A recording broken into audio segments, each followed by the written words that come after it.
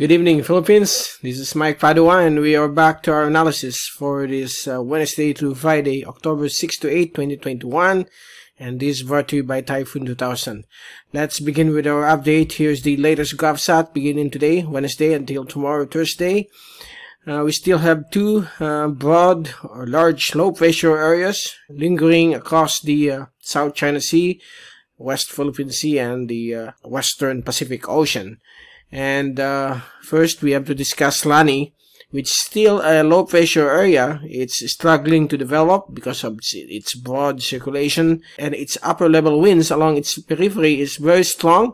That is prohibiting some development of this system, although it's starting to consolidate near the coast of Vietnam, and it's already outside the Philippine area of responsibility, moving northwest with winds of 35 kph.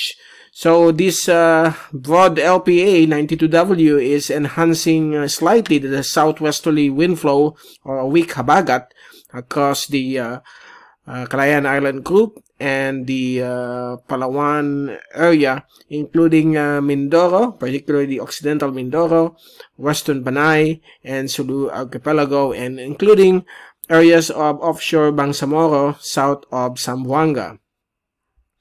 And the rest of the Philippine Islands will have good weather, particularly over the Visayas and Mindanao area, but mostly cloudy with afternoon or evening rain showers and thunderstorms, becoming more overcast with rains and thunderstorms across Luzon, Marinduque, Romblon, Batanes, Babuyan Islands because of this monsoon trough, which is connected with another LPA, which is lingering outside of the Philippine area of responsibility, 100 kilometers east of PAR.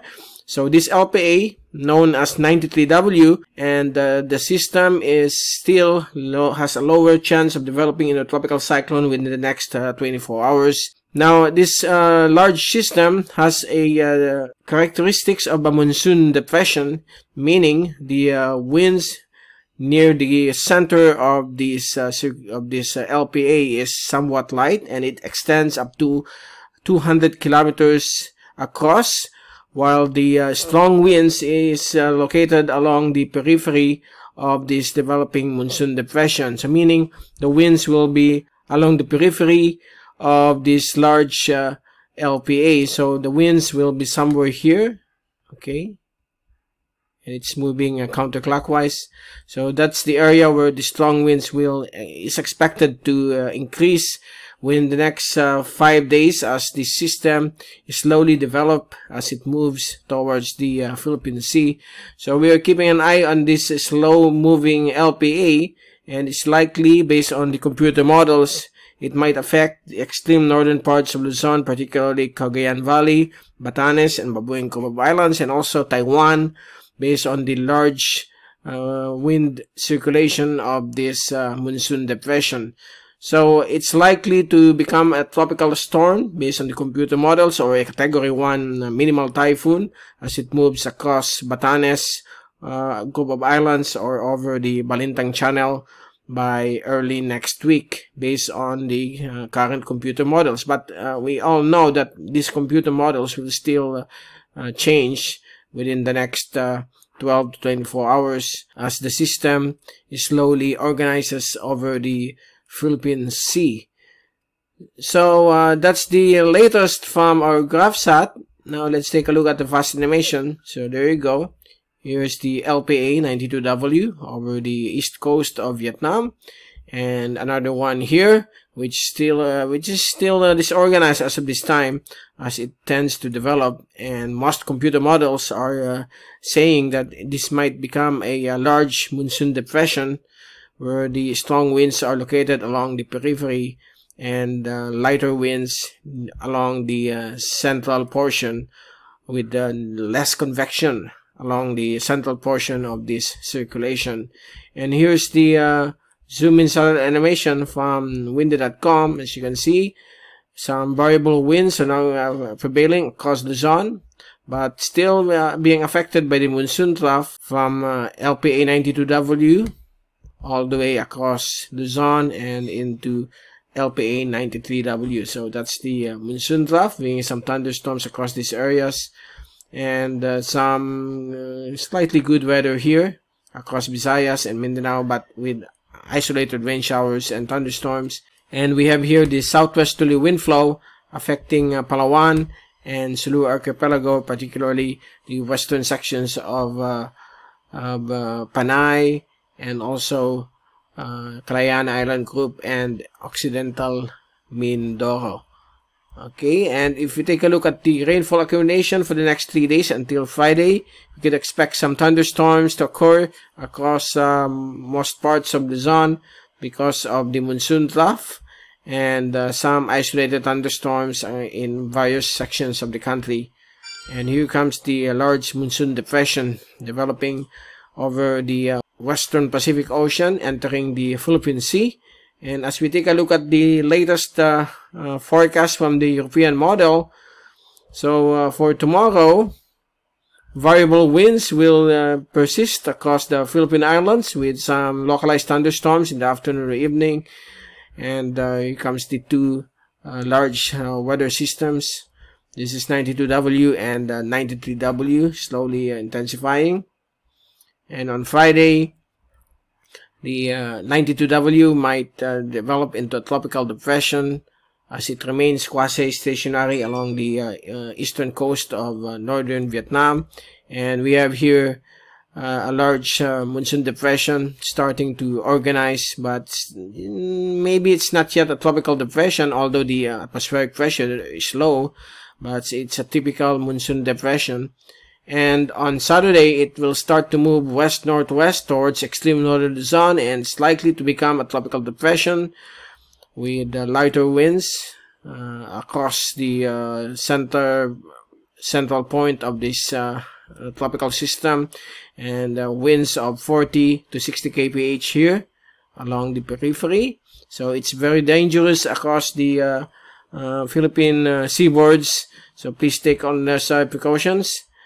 And on Sunday, it might become a tropical storm, but still a monsoon depression type system moving towards the extreme northern parts of Luzon. Windy conditions will be expected across the coastal areas of Bicol region, eastern Visayas, and eastern Luzon. And on Monday, it will be approaching extreme northern Luzon, and some windy conditions will be expected across Luzon and Visayas, particularly Mimaropa, because of the large circulation of this monsoon depression. And on Tuesday, it will start to traverse the Balintang Channel, passing in between Cagayan, northern Cagayan, and Batanes, Babuyan Cubao Islands.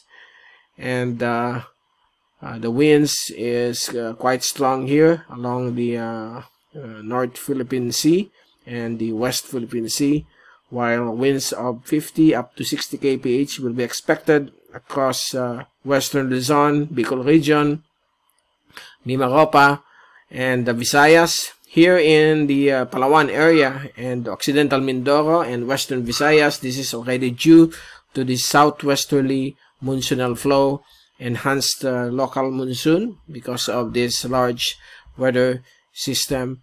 And on Wednesday, it will be moving into the West Philippine Sea or the northern part of the South China Sea in the general direction of southern China. So that's the latest from the European model. Even the American model shows a track towards this part of the Philippine Islands.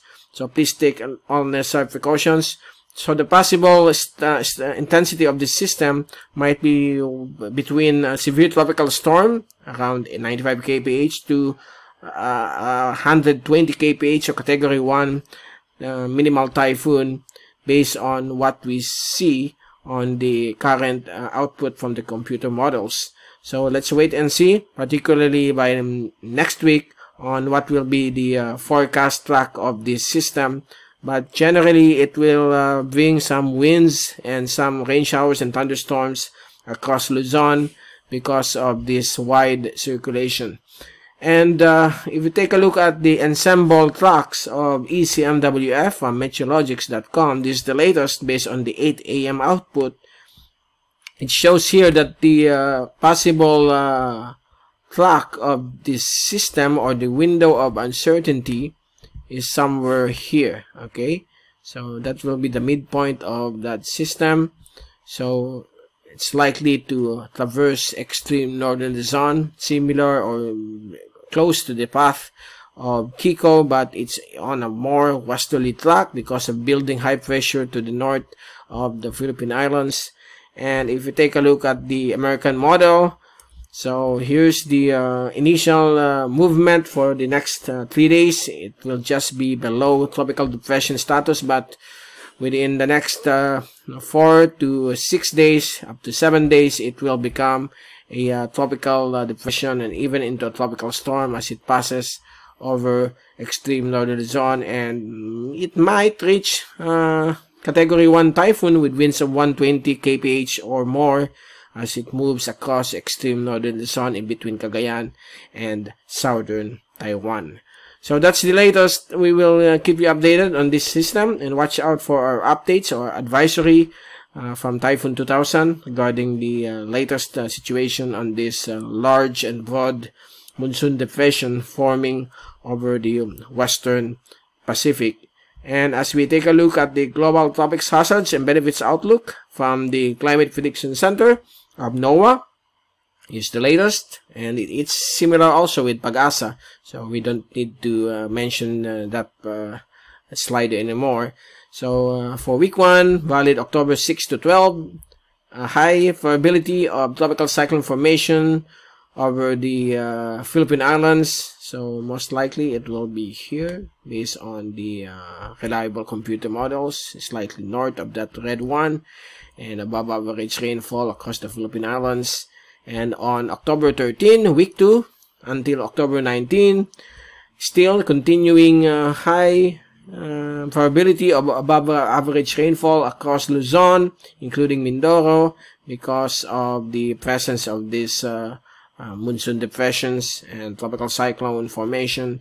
And another formation of a tropical cyclone is likely here on the second week, but it's still at 50-50 chance of developing. So we will let you know by next week if it will push through. But so far, that's the latest from Typhoon 2000. And we'll be returning again on Friday to give you more updates on these tropical systems forming west and east of the Philippine Islands. From Typhoon 2000, this is Mike Padua reporting. Stay safe always, be #WeatherWiser, and thank you so much for watching our channel.